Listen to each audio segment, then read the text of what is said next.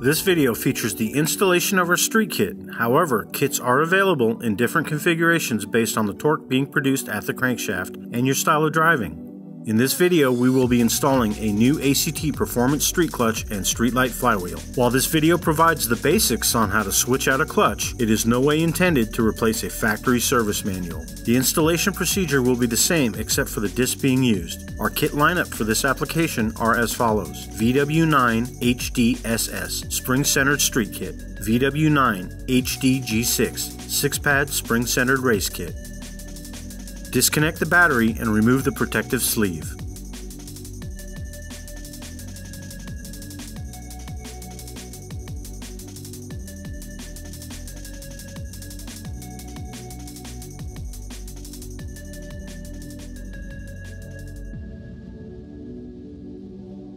Unfasten and remove the battery hold-down bracket.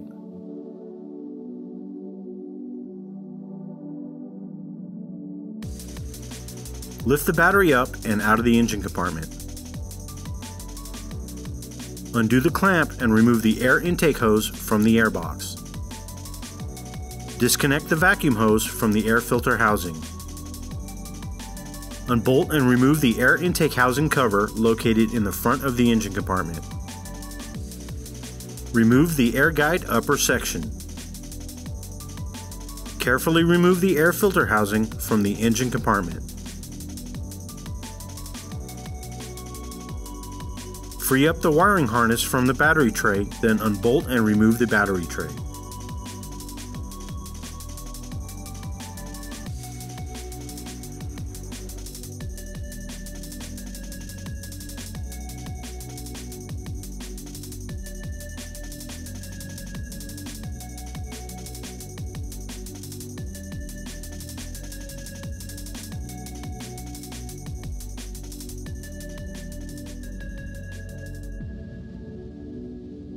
Under the vehicle, remove the splash guard.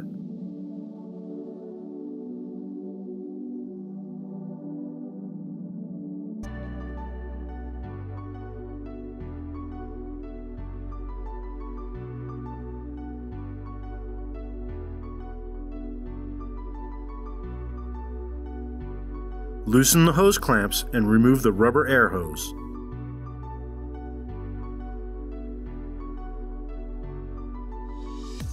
Disconnect the electrical connections located under the starter.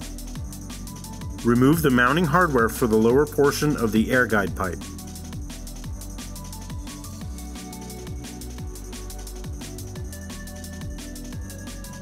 In the engine compartment, remove the air intake hose.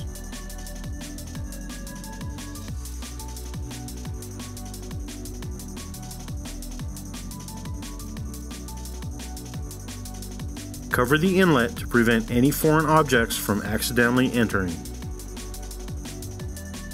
Loosen the clamp at the front of the air guide pipe and then remove the hardware attaching it to the engine. Free any wiring that may be attached to it or that may be in the way, then remove the air guide pipe from the vehicle.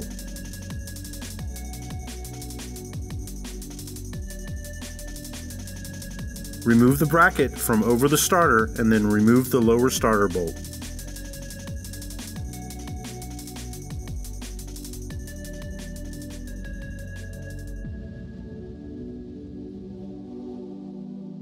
Unfasten the plastic cover on top of the starter and disconnect the electrical connection. Unbolt and remove the battery cable from the starter, followed by the ground cable.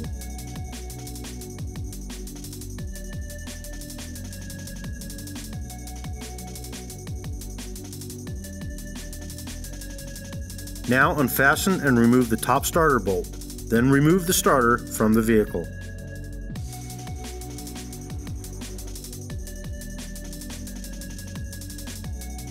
Starting with the horizontal cable, remove the lock washer from the transmission selector lever and then remove the cable from the pin. For the vertical cable, simply pry it carefully off the selector pin. Unfasten and remove the nut and 2 bolts attaching the bracket to the transmission.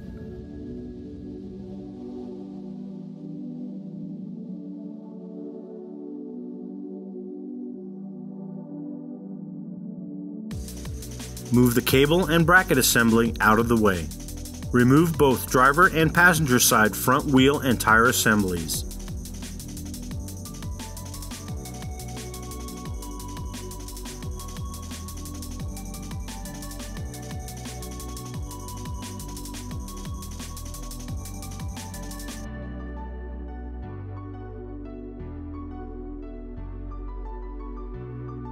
Starting on the passenger side, unbolt and move the suspension level control system out of the way.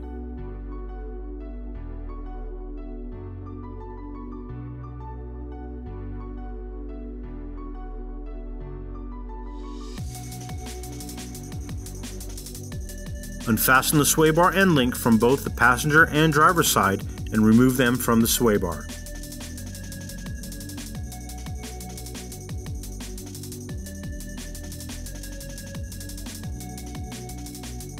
Now on the driver's side, unbolt and move the suspension level control system out of the way.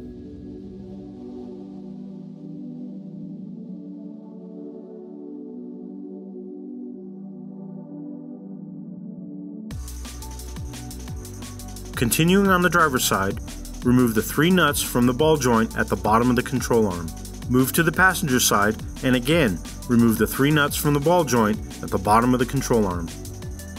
On the driver's side, remove the bolts attaching the drive axle to the flange on the transmission.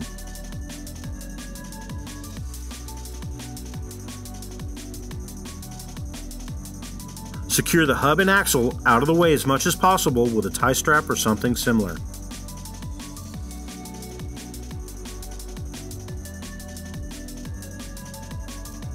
On the passenger side, remove the axle bolt and then pull the hub assembly from the axle. Secure the hub out of the way with a tie strap or something similar.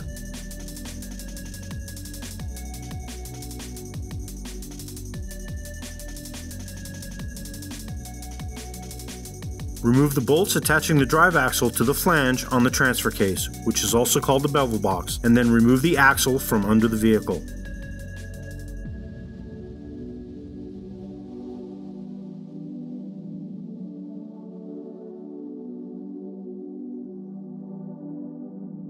Unbolt and remove the axle heat shield. Remove the bolt attaching the drive shaft flex disc heat shield to the side of the transfer case, and then remove the bolt on the back of the transfer case, which also is securing the heat shield. Now you can remove the heat shield. Unfasten the plug at the bottom of the transmission and drain the oil.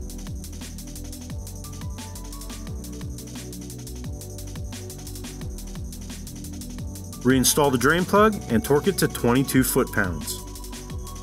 Unfasten and remove the transmission support bolts and then remove the transmission support from under the vehicle.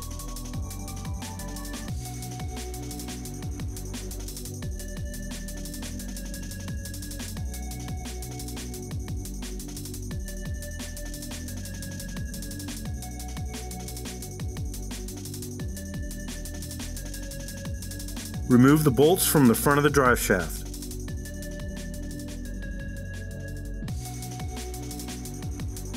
Unfasten and remove the oxygen sensor from the front section of the exhaust.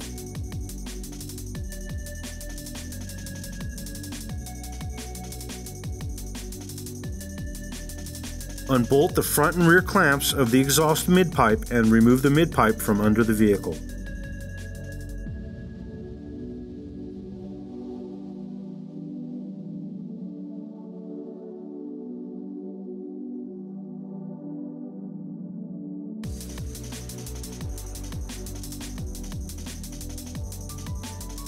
Remove the center heat shield from under the vehicle.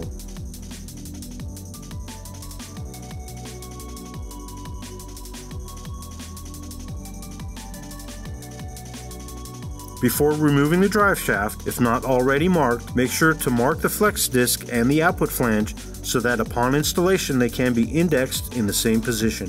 Unfasten the drive shaft center support bracket and lower the drive shaft enough to allow the flex disc to free itself from the output flange pilot.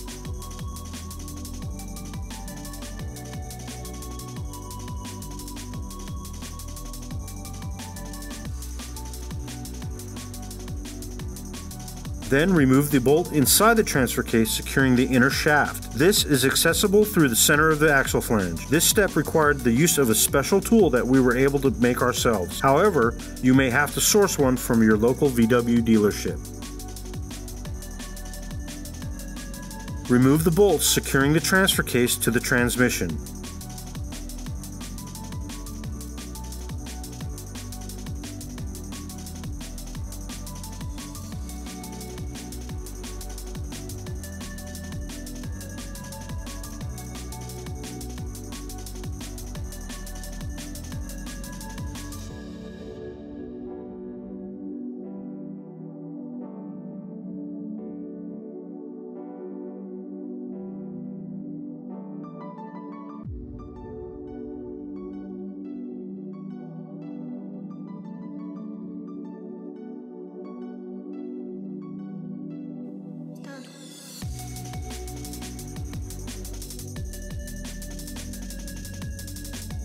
Separate the transfer case from the transmission and secure it up and out of the way with a tie strap or something similar.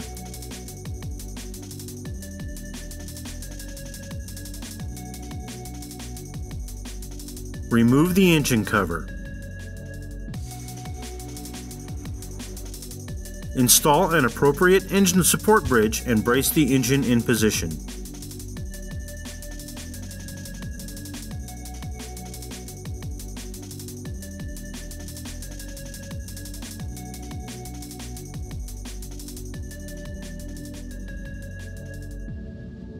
Remove the upper bell housing bolts.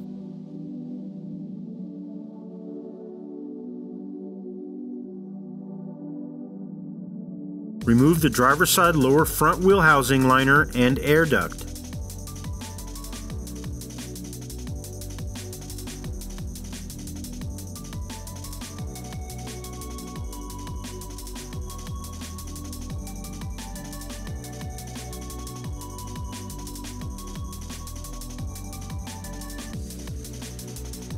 Unbolt and remove the lower transmission mount.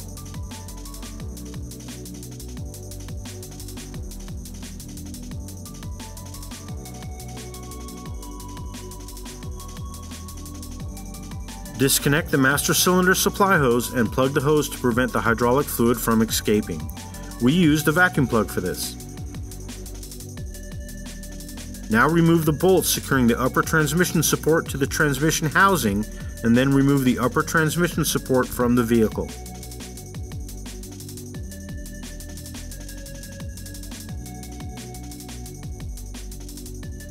Place the support under the transmission.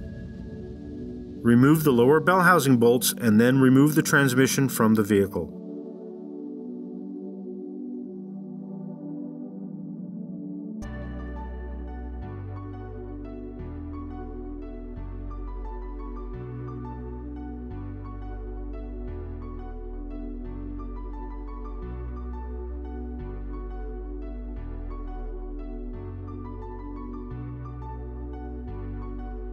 Unbolt and remove the old pressure plate and disc.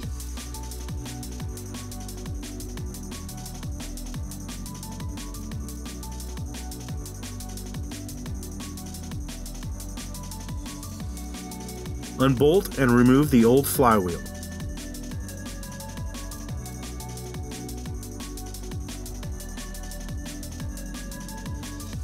With the addition of using an ACT clutch and flywheel, it is recommended that the hydraulic restrictor be removed from the bleeder assembly.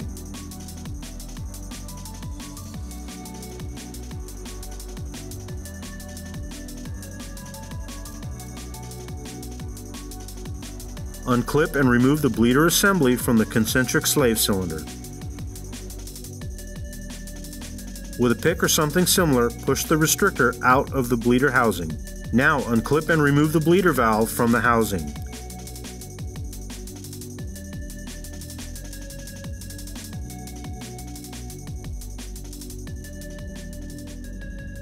Reinstall the bleeder valve onto the housing, making sure to re-engage the clip holding it in place. Replace the concentric slave cylinder using the new one provided with your clutch and flywheel kit, and then install the bleeder assembly onto the concentric slave cylinder.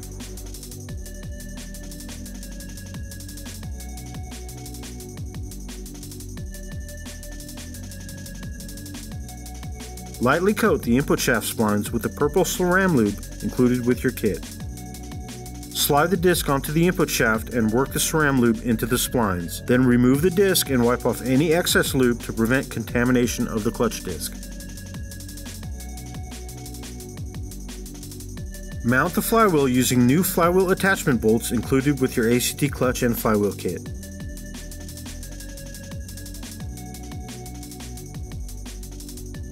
Torque the bolts to 44 foot-pounds in a star pattern. Then mark the bolts and tighten an additional 90 degrees also in a star pattern.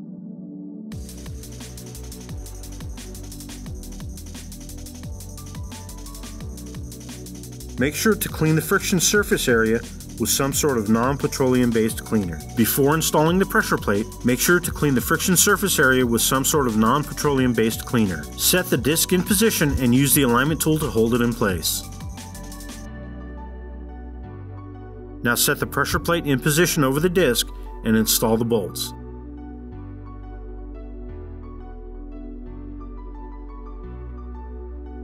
Tighten the bolts in a star pattern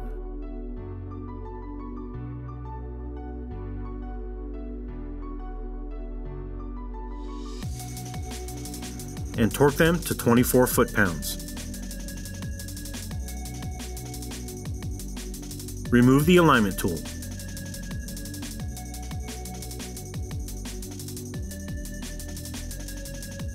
Lift the transmission back into place and install all the bell housing bolts snugly.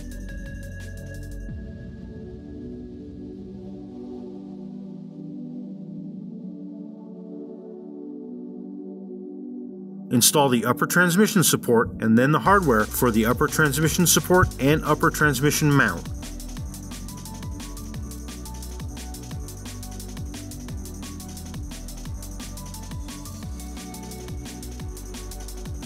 Torque the upper transmission support bolts to 44 foot-pounds and then tighten an additional 90 degrees.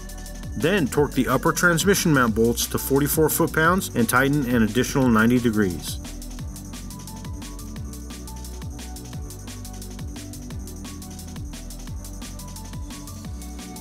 Now torque the bell housing bolts to 59 foot-pounds. Install the lower transmission mount. In order to line up the bolts with the holes, you may have to remove the engine support bridge so the engine and transmission assembly can be moved. Torque the two smaller bolts to 36 foot-pounds, then tighten an additional 90 degrees. Torque the large bolt to 95 foot-pounds, then tighten an additional 90 degrees.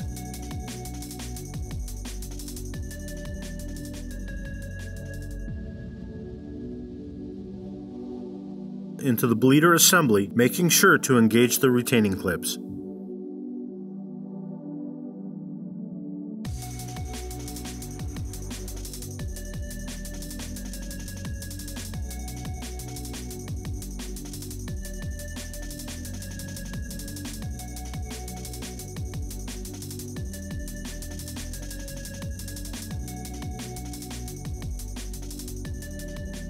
Install the transfer case back into the transmission.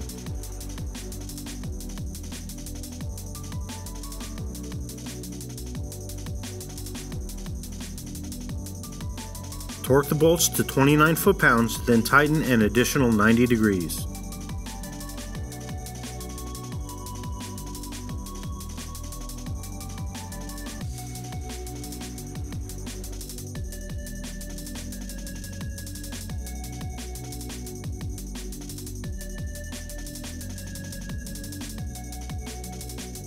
Make sure to install the bolt inside the transfer case, securing the inner shaft. Torque this bolt to 24 foot-pounds. Install the transmission support and torque the bolts to 29 foot-pounds. Install the passenger side drive axle to the flange on the transfer case.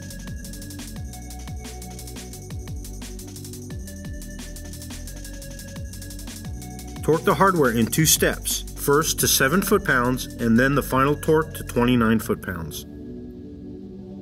Install the axle heat shield and tighten the hardware.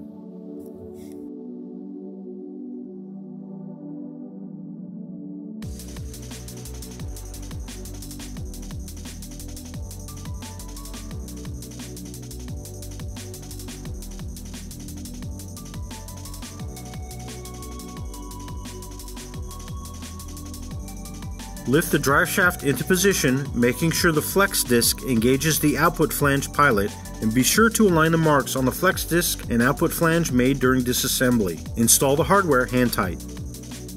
Install the bolts for the drive shaft center support bracket and torque them to 18 foot-pounds.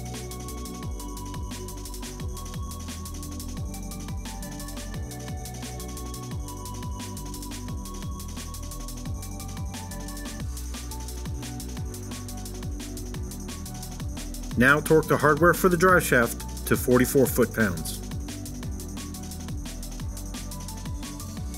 Place the heat shield over the drive shaft flex disc back into position and then install the hardware, attaching it to both the side and the rear of the transfer case.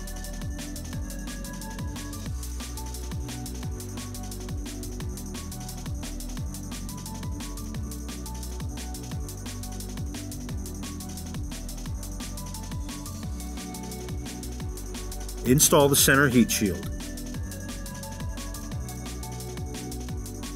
Install the exhaust mid-pipe into position and tighten the clamps.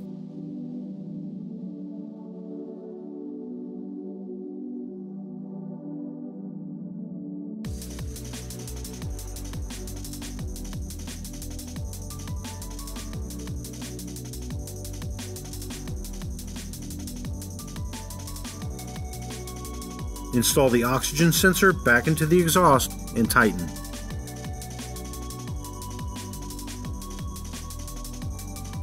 If disconnected, reconnect the electrical plug located at the bottom of the oil pan.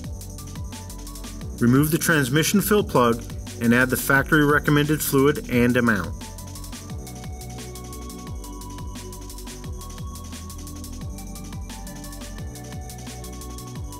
Reinstall the plug and torque it to 22 foot-pounds.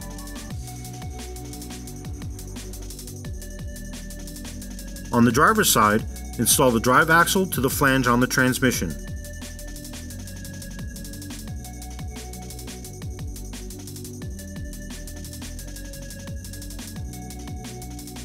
Torque the hardware in 2 steps, first to 7 foot-pounds and then the final torque to 29 foot-pounds. Install the starter back into position and plug in any electrical connections.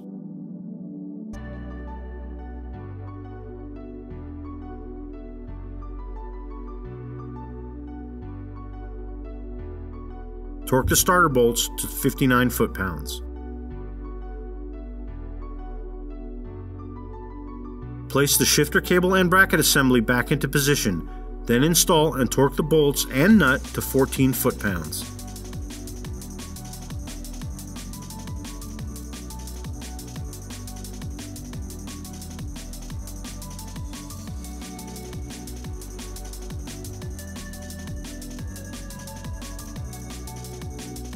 Install the vertical cable by simply pressing it into the selector lever pin. Install the horizontal cable by placing it on the selector lever pin and then securing it with the lock washer. Install the air guide pipe back into position. Tighten the clamp, the hardware attaching it to the engine, and the lower mounting hardware.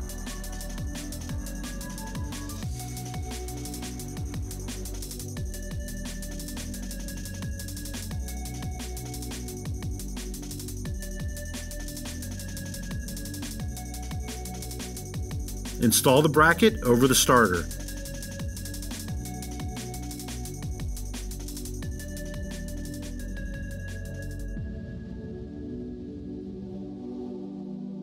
Install the rubber air hose back into position and tighten the clamps.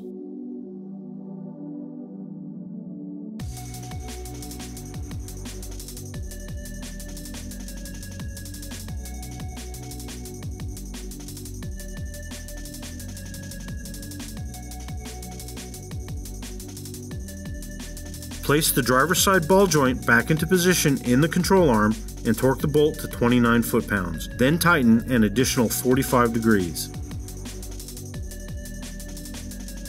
Reinstall the suspension level control system back into place and tighten the hardware.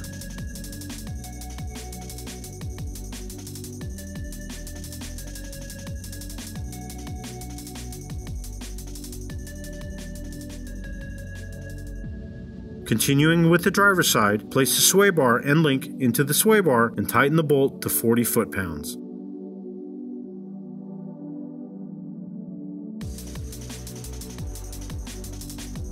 On the passenger side, place the drive axle into the hub assembly. Place the ball joint back into position in the control arm and tighten the bolt to 29 foot-pounds.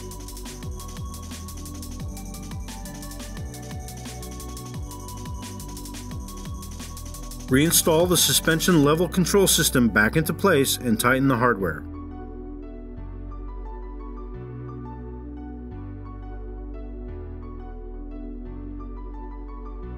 Place the sway bar end link into the sway bar and tighten the bolt to 40 foot-pounds.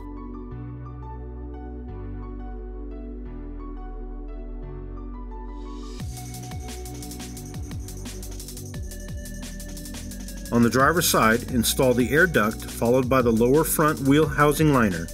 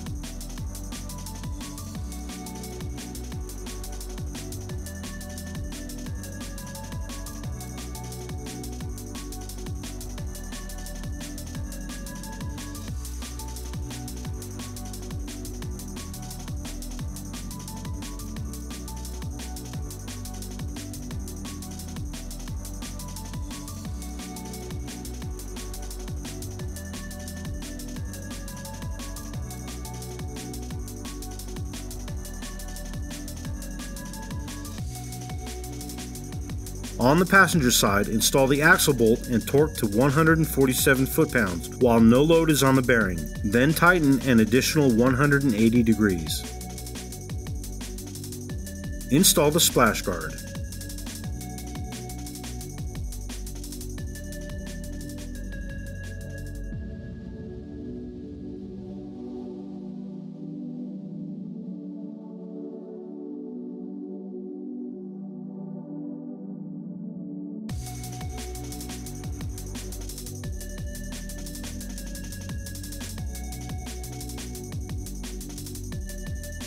Install both passenger and driver tire and wheel assemblies and torque the lug nuts to 88 foot-pounds.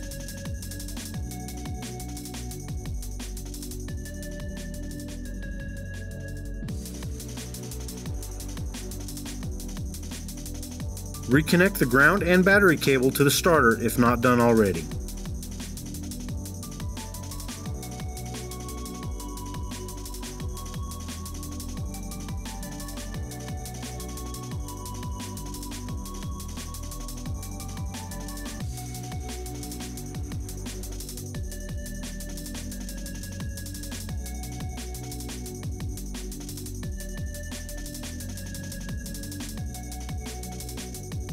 Install the battery tray and secure the wiring harness.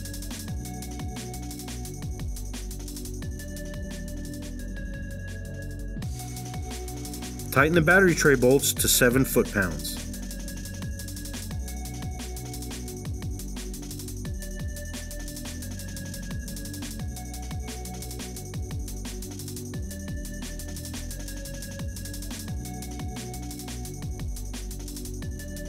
Install the air intake hose and tighten the clamp. Place the battery in position and install the battery hold-down bracket.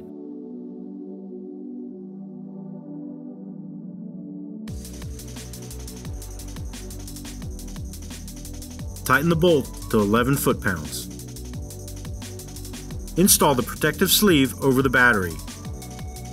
At this point, you can reconnect the battery cables and tighten the nuts to 4 foot-pounds.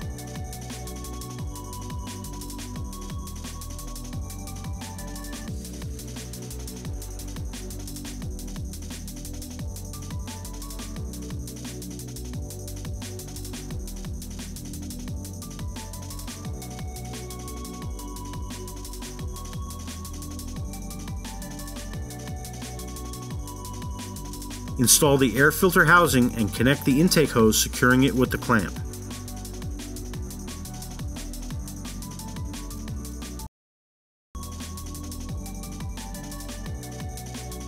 Install the air guide upper section and then install the air intake housing cover.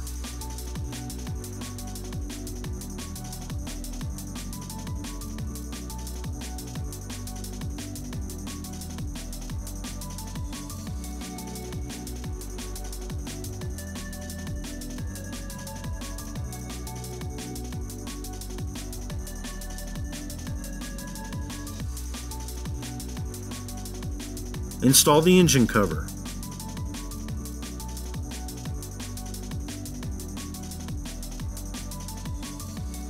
Connect the vacuum hose to the air filter housing. Thank you for watching. Support us by liking this video, and for more content, check out our channel.